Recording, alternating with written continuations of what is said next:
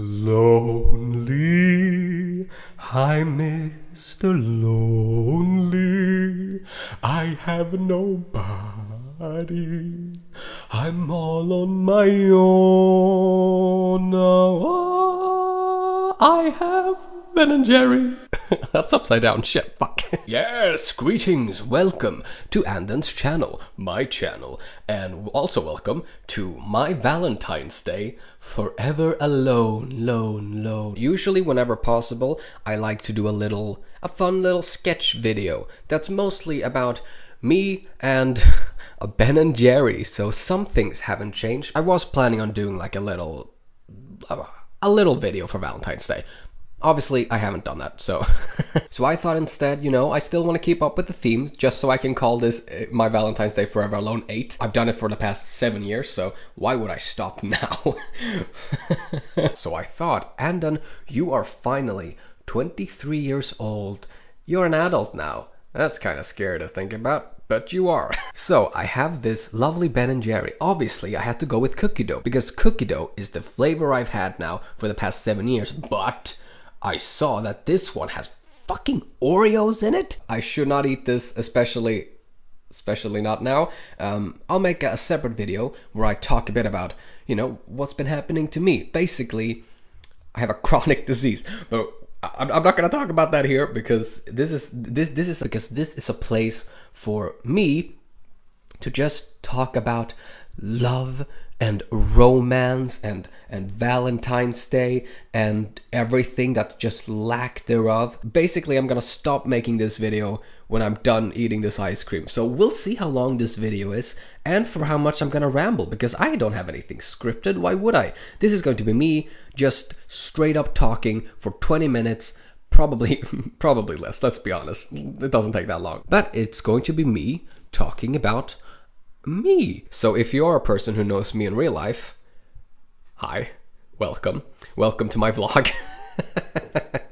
Hey, I've uploaded YouTube videos for over 7 years, so I'm not the weirdo. Okay, so a little shit, I didn't plan this out. I should have waited before I started recording, because this ice cream is incredibly hard and I need to use one hand for the microphone. Why didn't I think this through at all? Oh my god, I suck. But yes, a little bit about me. Hi, I'm Anden. I'm now 23 years old. Relationships? What are those?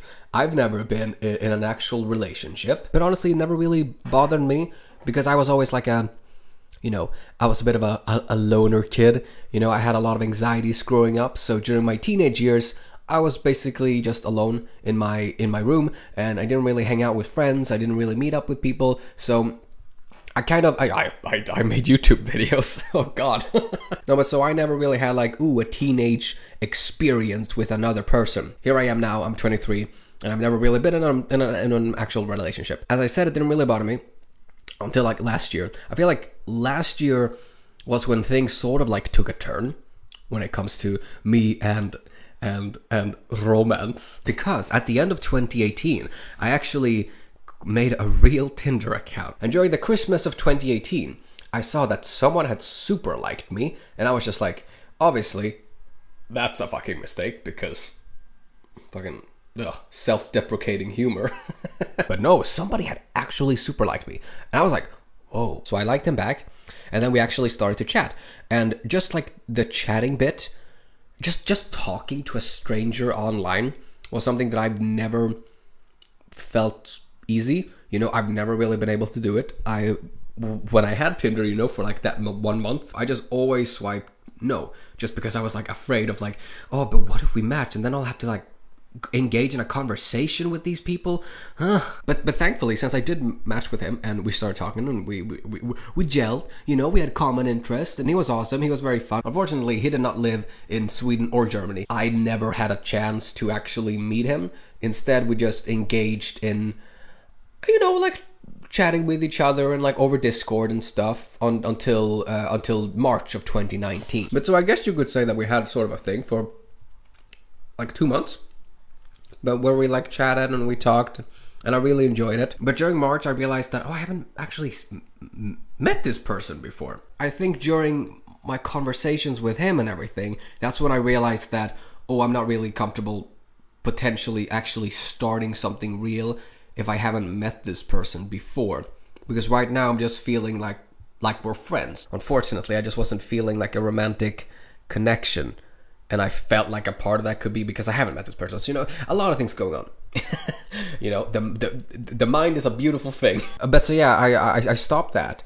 And fortunately for me, that experience gave me a lot more confidence for the rest of the year. Like, I felt like what happened there during like January, February, and March was like the catalyst of the rest of my year. Over time, I became more confident in myself, which I never, you know, I'm not a confident person. A lot of anxieties and insecurities and all of that. I went on a whole like acne treatment during 2019 as well. You know, a lot of things happened in 2019. A friend of mine was also on Tinder, you know, a coworker, because those are the only friends I have. Why would I meet people outside of work? And he also had Tinder, and we sort of like, you know, we had a little, you know, little bonding over how loserish we were, you know, because we could never actually meet anyone. Obviously, he was trying to meet people. I really wasn't, because I was still like, I couldn't really get over the phase of, you know, now I could actually chat with people, but I still couldn't, you know, take the next step of meeting a person in real life. And I still can't. But it's you know, it's a process, okay? So, you know, this guy and I, you know, we sort of bond, you know, during the year. He's a good friend, of course. So it's funny, you know, it was relatable, as one would say. It made me feel like, okay, I'm not a loser. But then he actually meets someone from the app, and I think he continued meeting that person for like 2 weeks, and his personality, the way he acted and everything changed. Not drastically, but it definitely changed.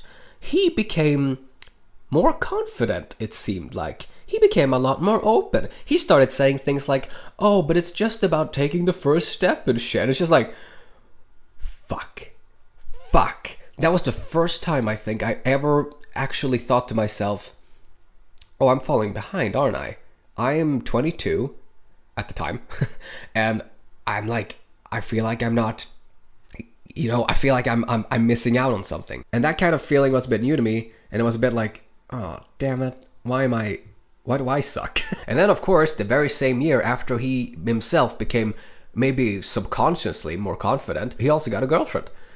So, you know, congratulations. But not only did he get himself a girlfriend, the girlfriend is fucking awesome. And I'm very happy for the two of them. So, hi. I know you're for some reason watching this very rambly video. Happy Valentine's Day. And then that experience, you know, of me feeling like, oh, I'm missing out on stuff, blah, blah, blah. It did lead me to actually take a big step on my part, which was confessing to people how I felt about them.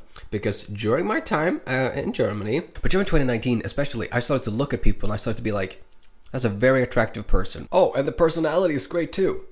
Well, shit. So I started to not fall in love, but I started to be like, I guess, infatuated? I guess that's the word, you know, with people for the first time. And obviously the two of them were guys and straight, and one of them has a girlfriend. So nothing would ever happen.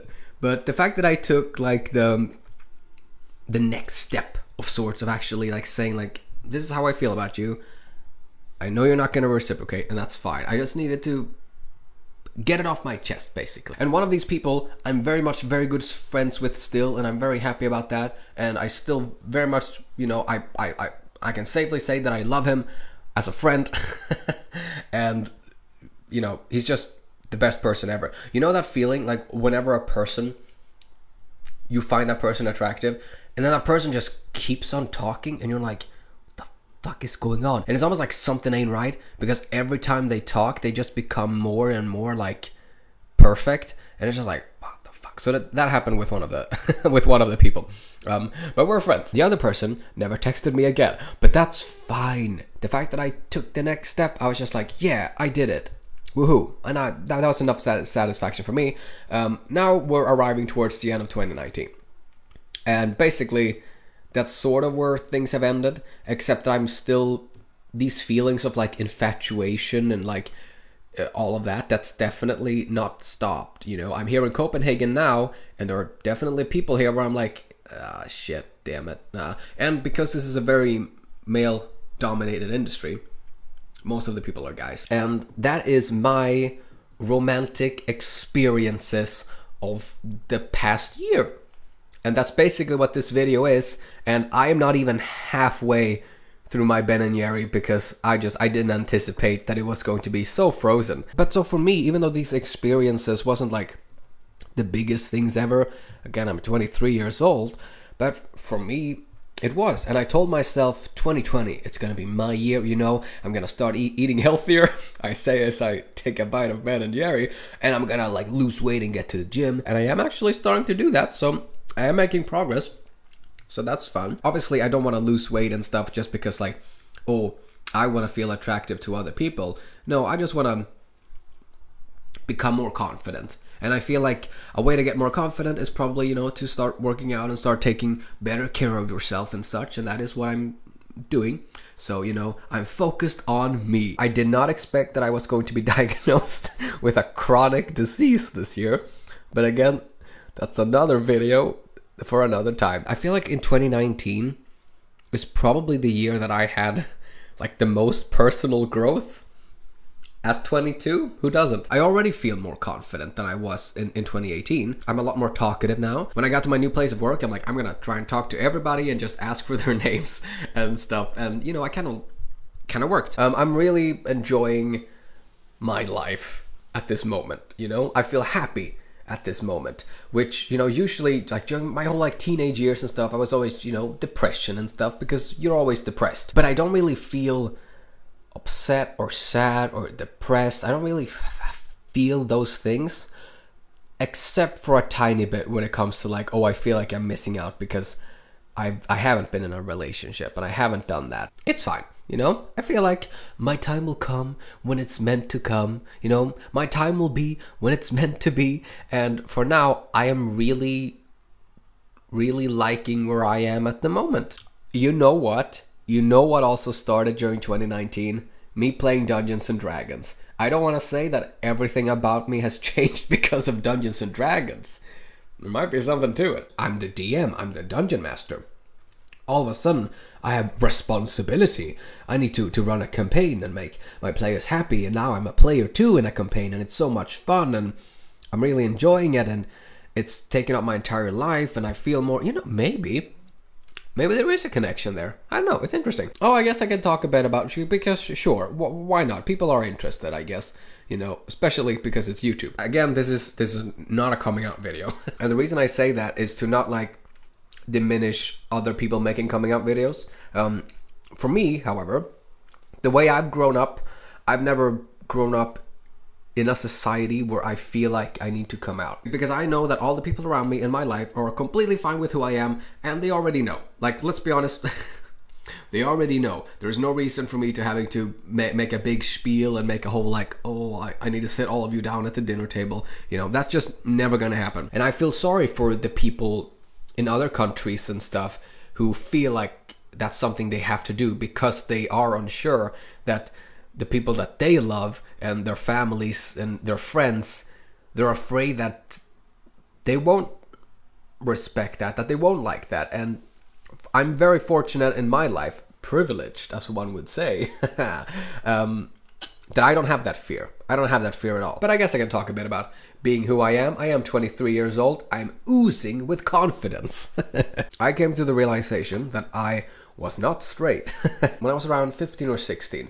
That was when I actually told myself, yeah, okay, there's something to this. And it's just interesting because when I look back in my life, it's so obvious that I wasn't going to grow up and be straight. Because when I look back and I have memories and stuff, like for instance, like the perfect example, like my biggest example, because I remember it so clearly. Lion King 2. Remember Kovu from Lion King 2? I liked him. Like, I liked him. Obviously, I was too young to have like, you know, to have those like attractions and stuff. But I definitely was interested in Kovu the lion. And there were so many other instances when I remember watching movies and stuff where I was more interested in the male characters than the female characters. Looking back to those memories, I'm like, whoa, that's fucking like crazy. I guess we are born with it. Because like, that was all subconscious. I didn't even know what a gay or a bi person was. So that's kind of cool. But it wasn't until I was around 15 or 16 when I finally was like, okay, this is who I am. And I never really talked about it openly because I was a bit afraid, actually. I was actually a bit afraid. Even though I feel confident now, as a teenager, you don't really feel that confident. I definitely would never be like, this is who I am. I'm not really a, you know, a pride flag kind of person. I'm not that colorful, obviously. Again, yeah, as I said, I'm happy. I'm happy in my life, and it can only get better from here. And it's all gonna be sunshine. It's gonna be rainbow and all of that. Oh my god, I got a whole fucking thing of actual whole things of Oreos. I think that's it though. Yeah, I don't really think I had anything else to say. And I had a good time of speaking in front of the camera because I haven't done it for such a long time, it feels like. I haven't stopped doing Doctor Who stuff, Doctor Who reactions, that'll still come. Oh boy, if you watch this video this far, you don't care about that. God, did you see the Batman stuff though? Oh, Robert Pattinson. He looks so good as Batman. Did you see that suit? This is not the video to talk about that, but oh my, it looks so nice. No, I gotta get back to D&D. I got a campaign to plan, and I have some character stuff I need to think about. I messed up my laptop here because I spilled ice cream all over it. I'm sorry. I hope you had fun. Welcome Valentine's Day. It's a mess. It's all a mess. Which is why this video also was a mess, you know? Life. I'm gonna go now though, but I hope you all had a fantastic day. Oh, and tell me, how did you spend this year's Valentine's Day? Are you alone like me? Let me know your thoughts and opinions about Valentine's Day in the comment section down below. I would love to read them, and I hope you all have a fantastic day, and I will see you guys next time. It'll hopefully not be too far away because I still have, I think, 7 Doctor Who episodes to watch, so happy Valentine's Day.